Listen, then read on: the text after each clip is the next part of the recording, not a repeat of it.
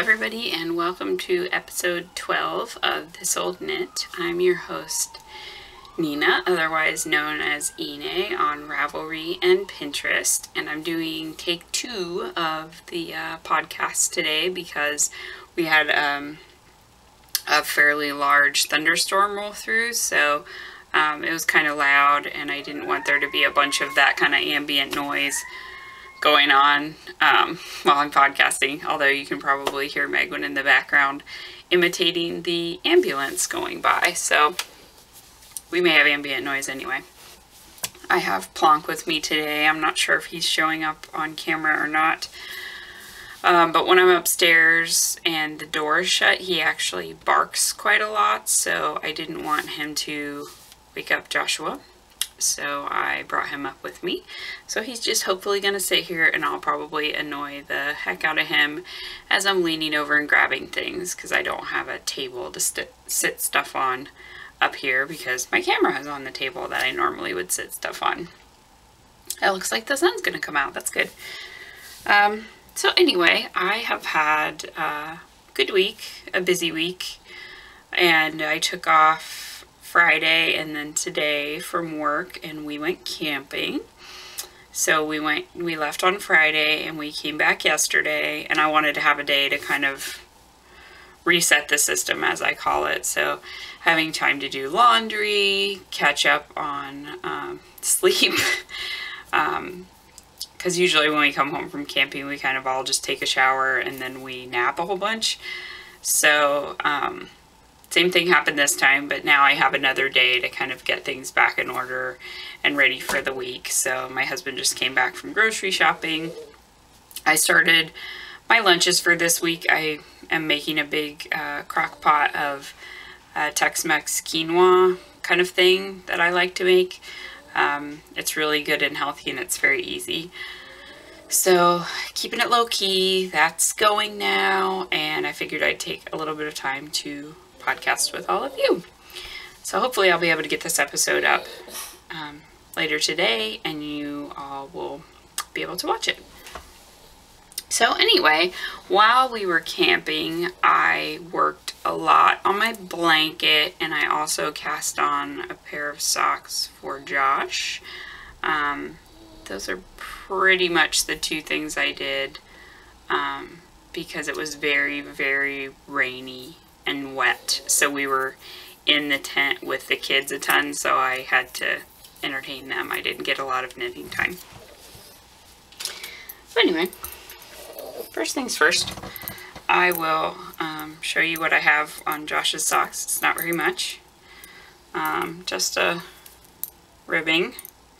I do 72 stitch socks on 2.75 millimeter needles for him. Those seem to fit, and he really likes the Patons Kroy sock yarn, so this is Patons Kroy. This is the Rag Shades colorway Blue Brown Marl. So it has kind of a dark blue, a lighter blue, a dark brown, and a very light beigey twisted with blue strand. I like their Rag Shades a lot. I think that they're really pretty, and they've just really hit on great color palettes in all the different Rag Shades. I own all of them because I love them so much. But I bought a lot of them to make socks for Josh because he really likes them. Oh, sorry. So my plan to do with these, I'm doing just a basic rib, and then I think on the body of the sock I'm going to use the Blueberry Waffle socks stitch pattern, and then normal heel and toe that I do for him all the time. But I want to see if a kind of more stretchy ribby sock will fit him better. He likes the ones that I made for him last time that were pure stockinette in this yarn. But yeah, why not try it? And here's one with the ball band. I don't have the ball band for the other one because I burned it. Because when we're camping, we usually have a huge fire going. So if it's something that I don't need to pack out, I do not pack it out. So I burnt the one I had because I knew I had 2 more balls of it with the ball band on. So if you haven't tried it, Patton's Croy Rag Shades. I highly recommend them. And, oh, I did work on my Hermione's Everyday socks. Kind of a story with those. You'll notice there's no needles in these. And the reason for that is that I feel like I didn't make the leg long enough. So I did it. I was comparing it to a pair of socks that I was wearing at the time. And I worked the heel, and I don't really feel like you can tell how something is going to fit until you finish the heel flap and then kind of turn the heel to see where it's truly going to hit when you have it snugged up on your foot. And since I did this ribbing in bigger needles than the rest of the sock, I feel like it's actually a little bit loose on the top. So yeah, I think what I can do to fix that is I can just make them have a longer leg. I have plenty of yarn for that. So I'm going to rip back this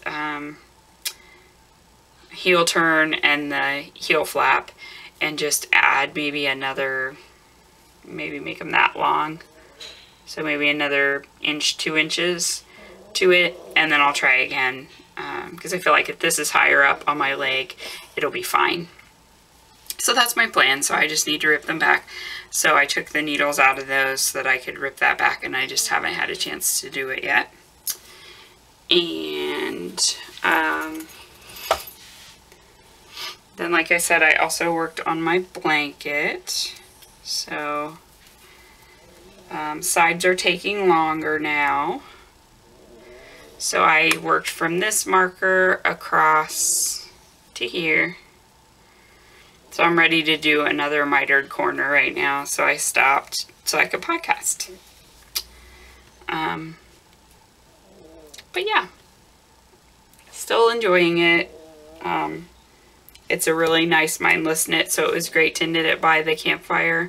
I got a headlamp, a Black Diamond, shoot, I'm forgetting the name of the one I got, but the brand name is Black Diamond headlamp, but I was using that to knit when it was dark, and that was very nice. The one night that we could actually sit out by the fire, which was Friday night, I did get to knit some on the blanket, so that was very fun. And then, I feel like I'm whizzing through these things. My rainbow socks. So, one of our group members, Little Watermelon, kept talking about how much she loved these socks, and she was like, you're gonna get back to them, right? You're gonna still do them, right? And so she convinced me to try and see what I could do with them. And originally, like I had said, I was gonna rip them back and re-knit them. And then the more I thought about it, the more I was like, well, I'd like to have this kind of tool in my arsenal, if you will, to be able to fix a too tight cast on, but not have to re-knit everything. Because what if I knit a sweater sometime and the cast on is too tight? Way better to experiment on a pair of socks and maybe lose a little bit of the sock than potentially have to re-knit a big portion of a sweater. So what I did was I looked up in this book, When Bad Things Happen to Good Knitters, and I've had this for a really long time. It's been out for quite a long time. But it basically walks you through anything you can imagine going wrong with your knitting. This talks about it. So yeah, in 2007, which was actually the year that I learned how to knit. So I've been knitting for about 8 years now. So I got this pretty much as soon as I learned to knit, and it's a really great book. So it has tons of, you can see pictures, not photos, just drawings, and little tips and tricks. It goes through everything. I think it's great for an experienced knitter as well as a beginning knitter. Has stuff about kind of knitting on the fly, making a gauge swatch, a good way to get to gauge, and this is actually the way I make my gauge swatches. So I do a certain amount. If I'm kind of between sizes of needles that I like, I do one gauge swatch, and I put the amount of pearl bumps that correspond with the number of the needle size, and then I just transition to another one, do the pearl bumps, transition to another one, do the pearl bumps, and then when you wash and block it, you can easily see which one is the one that you like the best, and you don't have to go, well crap, that one doesn't work, now I need to knit another gauge swatch. You've got them all together. So if you're kind of between needle sizes, I highly recommend that. And I got that from here. How to substitute in yarns, how to avoid running out of yarn when you cast on, how to bind off cables, adjusting a pattern, most commonly used abbreviations, in case if somebody forgets to put their abbreviations in their pattern, which I have bought some pattern that was the case. Yeah, just all kinds of stuff. But anyway, I digress. Little book review for you. So in here, I looked up what to do if my cast on is too tight and you finish the item. So I think it's in the section is called Don't Let Finishing Finish You Off. So there was a section that was talking about what to do if your cast on is too tight. It mentioned if it's on a sweater, if it's on a hat, if it's on socks, it said to refer to the sweater one. So it suggested that I take apart my cast on. Either cut it off, or if I can unravel it, to unravel it. So what I did was I unraveled it, and I picked each stitch out. It took me about an hour to fix it, but much less time than it would have taken me to reknit the whole sock. And then I took that same yarn and I did a Jenny Surprisingly Stretchy bind off. So I don't really care for this bind off a lot of times because it flares out like this, but in this case it works really well. It doesn't look like that when it's on. It just always looks weird when it's not on a body or a foot. I do use it on the bottom of sweaters because I think it's just a good one to use.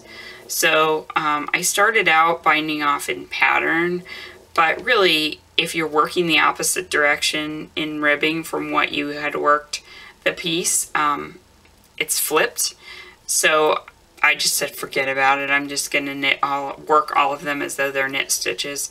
So I think I did to maybe like here, and then I started just doing it as though it were knit stitches, and it was faster that way, and I don't think you can really tell the difference. So you can see it flares out slightly, but it fits really well.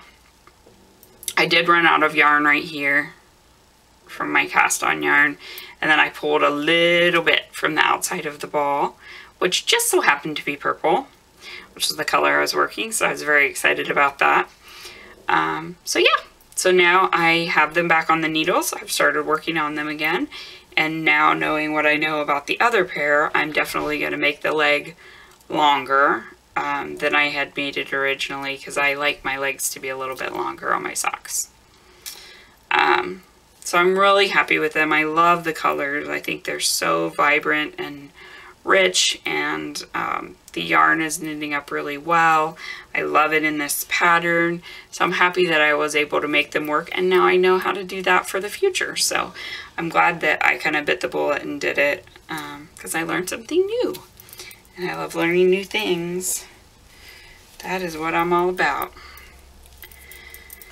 So this, if you are just joining me, is Vesper sock yarn in the Rainbow Love colorway, and I am knitting them on 2.5 millimeter needle magic looping, which I usually don't particularly care for. But I don't do a lot of 2.5 mil knitting, like I said, so I didn't want to buy two Addi Circs sock rockets because they're kind of pricey. and it's not something I'm going to use very often. I'm going to take a drink because my throat is a little bit sore. The cottonwood seeds have started to fly and look beautiful and taunt me because I can't go out in them, basically. It's only a few weeks though, and then we'll be through my allergy season, and grass and like weeds, which are summer and fall, no problem. Just spring for me. And this was one of my Mother's Day gifts from my mother-in-law and father-in-law. So it is the San Francisco mug from the Starbucks You Are Here collection. So this one's kind of plain, actually. It's got the ocean, and it's got the Golden Gate Bridge rising up out of the fog, some seabirds, and a little bit of the skyline, so like Coit Tower and stuff. And there's a few small sailboats right there as well. I don't know if Coit Tower is actually on here. Never mind, I'm wrong. Coit Tower is not on here. It's that really tall, like triangular building, and I now forget what that building is. It's like a financial center, I think. Yeah. I don't know. It's in the financial district in San Francisco. So anyway, I really like this one because obviously my husband was born in San Francisco and I worked there for many years. So I do love that city, and I'm happy to have one of a place that I've actually been. And I'm drinking the Yogi Egyptian licorice tea, which Kristen has got me completely addicted to. Yeah. Kristen Bollenvine from the Yarngasm podcast. Please check her podcast out. Oh, the other thing I worked on the way to camping, and kind of a little bit this week, I did some more of my cross stitch. So my Once Upon a Time cross stitch. Take it out of the hoop so you can see it better. And I am slowly but surely going back and working the squares that I was almost done with. I had several that I was almost done with, and for whatever reason I just moved on to the next one. Probably because this was a monthly subscription last year, so every month you would get a new square, which is very tempting because you get the new one, and if you're not done with the old one, you want to work on the new one, and that's probably exactly why I have some that are almost all the way done but not done. So there's a little bit of a hoop mark because I left it on there overnight, which I try not to do, but I was lazy and I did. So I worked on the September square. There's dog fur on it because Plunky sheds. I'm sure you guys can hear him snoring. He's really loud. I have the dog fur in my mouth. Lovely. Yep. So let me hold it up here. So I had done pretty much everything on this square, except for I hadn't done this bird. I hadn't finished the flower basket because it was really annoying. There's like 4 stitches of each flower that are all different colors, so it's a lot of color changes really close to each other, and then they all have those little yellow middles. And what else did I just didn't do her bow. I don't know what I was thinking there. Like, her whole head was done, her face, her the back stitch was done, everything except for that little bow. I don't know why I didn't do that little bow. That's silly. So basically all I have left for this square is to do the little face and beak of this bird, to do one more flower, and this little bit of her tower that I had run out of that color for, and I hadn't cut a new one yet. So she's almost done, which is great. And then I worked more on the Bremen Town Square, which is what I had been working on most of the prior week. But I did the chicken's head, the cat body, the dog body. Trying to think what else. I think I did this, the sticks for the flags. Pretty sure I did. And maybe some more of the donkey. I can't remember if I had done that last time I showed it. But it's really coming along, I feel like. I feel much closer to being done with it. I should probably work on this one too, the Thumbelina square, because all I have left for that is putting July on there, doing some back stitching on the shell, and eyes on the fish. I don't know why I didn't do the eyes on them. Well, I do know, because it's just one little X of black, and it's really annoying to do it all by itself there, because you have to be really careful with ends and stuff for black so that it doesn't show on the background when you mat it. If you haven't trimmed your black ends, they will show as being kind of dark and make it look a little bit dirty. So anyway, it's a little more fiddly. But everybody up here is done. So basically you can tell when I went back to work from maternity leave, because this was all last year. And here I had one child. Oh, I had a second one, but I was home for the first 2 weeks, and then I went back to work. So yeah, you can tell exactly when that happened. But up till then I was really doing well. So I am super excited about it, though. I think it's so pretty. And it's going to look really great in Megwin's room. And she loves fairy tales so much. So she gets very excited about this guy. And just talking about every square and the things that are in the squares. And what they're doing. And what happens in the stories. And she'll look at it and say, let's read that story tonight for bedtime. So it already has created a lot of really good memories, and memories that I hope to be able to pass on to her later, and I hope that she'll keep this and take it with her as she grows up. So that is that, and I don't think I worked on my Halloween town at all since last time we spoke. I should show it with natural light, though, because the lighting has always been really awful. So you can hopefully see it better now that these are like really pretty, like bright magenta. They were showing up as kind of a purple, a weird purple. And then this purple is a hand-painted yarn. The green grass is also a hand-painted yarn, so it variegates between kind of an olive and a yellowy green. The pink is also... I love this little owl. He's like my favorite in the whole thing. Although I do really like this little pumpkin, the jack-o'-lantern, as well.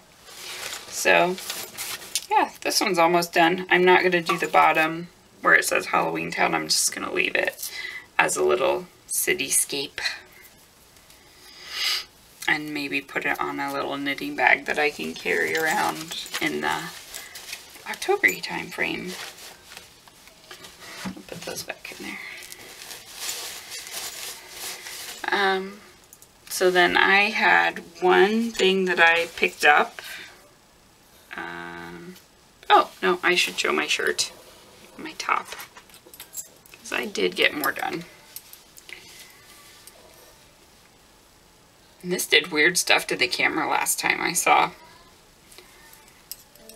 Boop. Okay. There it is. It's very wrinkly because it's been laying in my bag.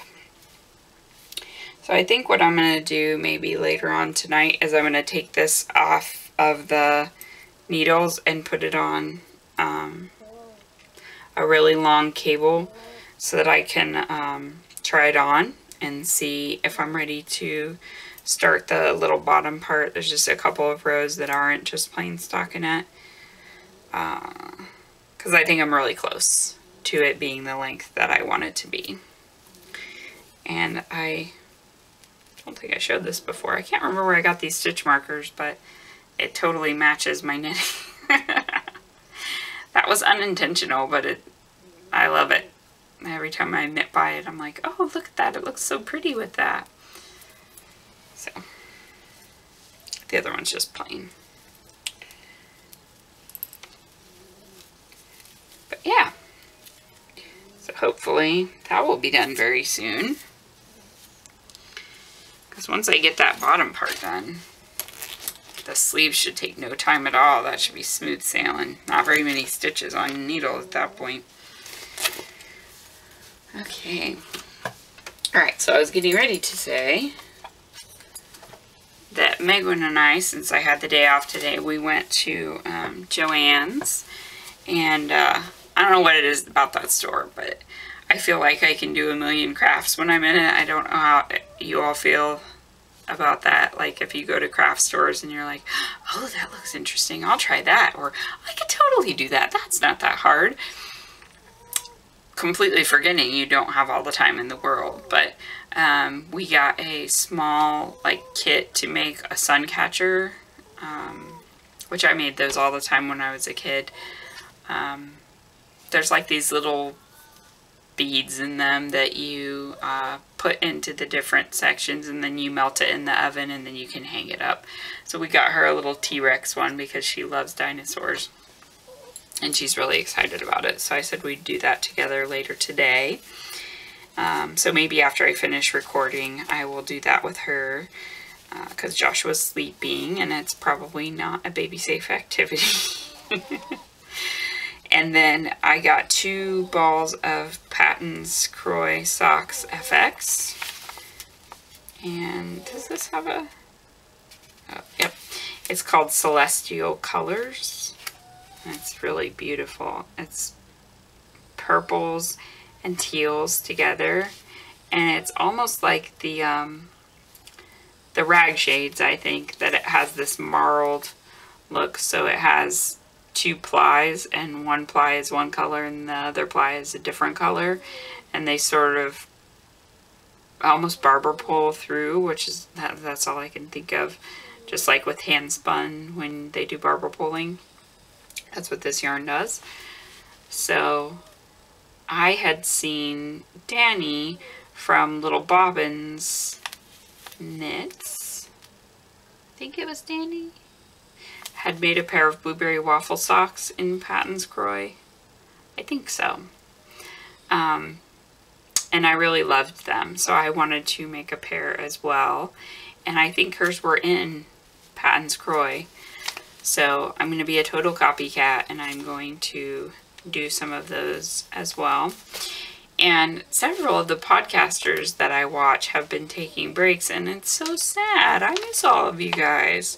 So the Innis Knit gals have been taking a break. I guess they've been really busy with teaching stuff.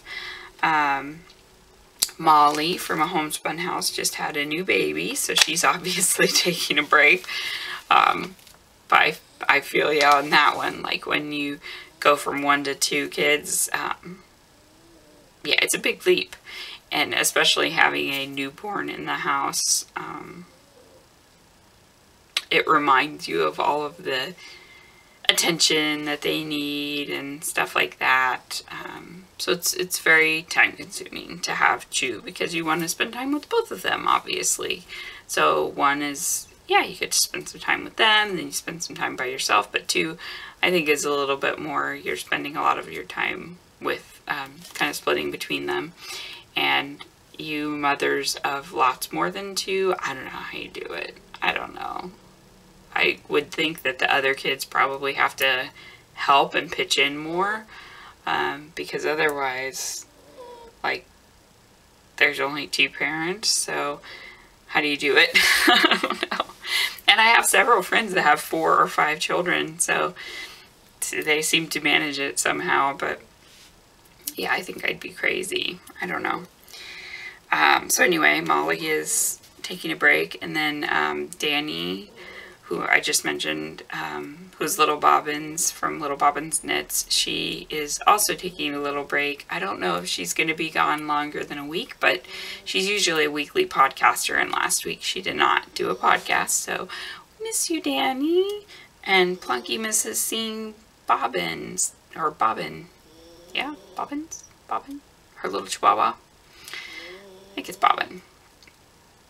And, who else is not? Oh, Lena from Wee Bit Nitty. I'm just catching up with her podcast, and then she's been having issues that they're trying to figure out with, like, itching and allergic reactions and stuff like that. So that just sounds terrible, and I feel so bad for her. But hopefully she's gonna get it all figured out, and she'll be back to podcasting and back in good health, because she makes beautiful stuff and she cracks me up when I watch her podcast. So I'm slowly consuming the older videos, knowing that there's not going to be new ones for a little while. And then Kay and Dan from the Bakery Bears have said that they're not going to podcast as often because you know, I think their work is picking up a bit, so they're not going to have as much time to do a podcast, and theirs is like very well produced. You can tell a ton of time goes into editing it, and it's just wonderful. I feel like I learned something every time. And they just had their 1-year podiversary, which I did not get to record a little video for. Both Megwin and Joshua just didn't let me have a time to sneak away and do it because the deadline was during the week, and I didn't have time to do it. But I do wish them both a happy 1-year podcaster-iversary, not podiversary. And many more, hopefully, because they're hilarious. And this most recent episode, I have been cracking up like multiple times while I've been watching it. So I'm maybe halfway through, and I'm kind of slowly consuming it again because I know that one won't be coming out for a while. So anyway, yeah, sad that a lot of people are having to take a break, but good timing. It's spring going into summer, so I get it. A lot of people are busy and things are going on, and hopefully everybody will be back to their schedules soon, and I will miss you all. So that is everything that I'm working on, everything that I got, which was just the one thing. I did buy some other yarn through Etsy, but I'm waiting for it to ship to me. It's from a dyer in Russia called Wool Silk Lace. So I will let you know what I think of that when it comes in. She said she uses a base that's very similar to Opal, and she makes these really pretty stripe or self-striping yarns where like it'll have a solid stripe. The ones I got were one's on a sparkle base and one's on a regular base. It's white with like a variegated stripe in between, like a hand paint. And then the other one is black, but it's got sparkle, and then it has that variegated stripe in it. So I think it's called like Fireworks or something. And shoot, the other one is like Kaleidoscope. So I'm really excited to get those, and they're showing that they're gonna come nearer to the end of May, so probably in like 2 weeks I'll have them to show to you, and maybe I'll have a pair of socks done by then so that I can cast one of those on and make some more socks. So yeah, like I said, we went camping. That was really fun, but I would call it a moderately successful camping trip. The reason I would say that is that because of all the rain. So we got there on Friday, and it was nice on Friday, very sunny and beautiful. And so we got our tent set up, we got dinner made, and then another couple came with their 2 children. They had twins, a boy and a girl, one of whom had autism, I believe. I don't know how severe it was, but he was very interested in like our camping fans, and our baby. He loved Joshua, so he came over pretty regularly and visited with us and asked about our fans and wanted to see the baby, and that was fine. And then the little girl, Molly, her name was Molly, Megwin just played with her non-stop the entire weekend, so that was great. She was outside a lot, even when it was like raining really hard. She was out there like a trooper playing. So Saturday, it started to cloud over, and we went and got a hike in. So we did about a 3-mile hike, I think. And it was beautiful. It was really fun. I forgot my camera though, so I have no pictures of it. I don't have any pictures of the whole weekend really, other than a video that I took of Megwin on the drive back, where she was just randomly in the back seat singing, because she likes to sing about things that she's doing or things she's thinking about, which I think is really funny. So I just kind of sneak. Okay.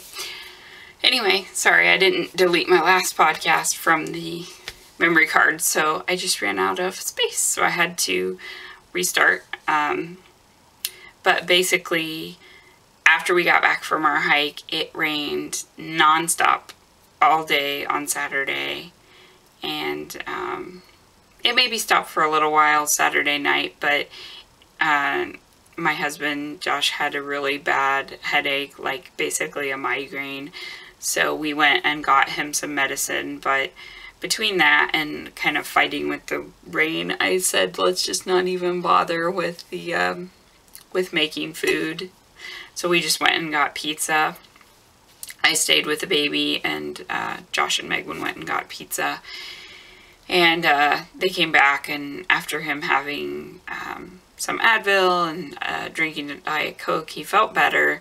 But basically Saturday was being stuck in the tent, which I don't like with camping. I want to be kind of outside. I want to only go in the tent for sleeping, or for obviously changing the baby or changing clothes, but I want to be outside. If I'm camping, I want to be outside. I don't want to be trapped in the tent. So it was unfortunate, but we made the best of it. We had a board game, so we had Candyland, and we had another game that's, what's it called? Race to the Treasure.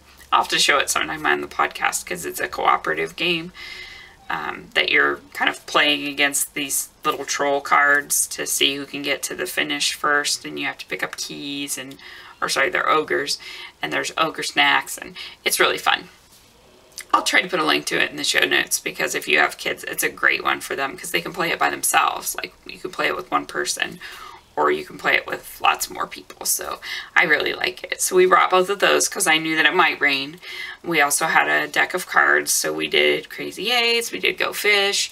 But then Megwin basically just went back out and played with her friend. She didn't care that it was raining. And we just tried to keep it low key because of my husband's headache, so I didn't want to just leave him alone in the tent. And then Sunday, it stopped raining for long enough for us to do breakfast, to get up and cook breakfast and make coffee, and then it started raining again. So we had to put all of our stuff away in the rain, so it's all still really wet.